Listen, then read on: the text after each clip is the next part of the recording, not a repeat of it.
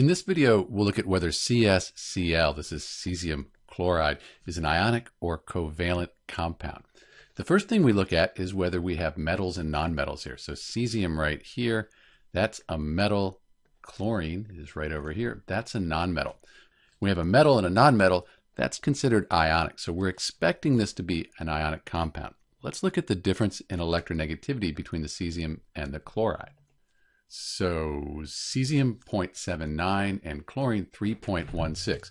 So 3.16 minus 0.79, that gives us a difference of 2.37. So that's the difference in electronegativity between cesium and chlorine. Let's see what that means. So on our scale, 2.37, that's about right here. So we would expect cesium chloride to be an ionic compound. We have a metal and a nonmetal, and we have a fairly large difference in electronegativity.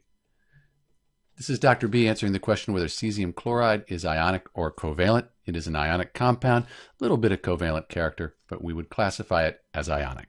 Thanks for watching.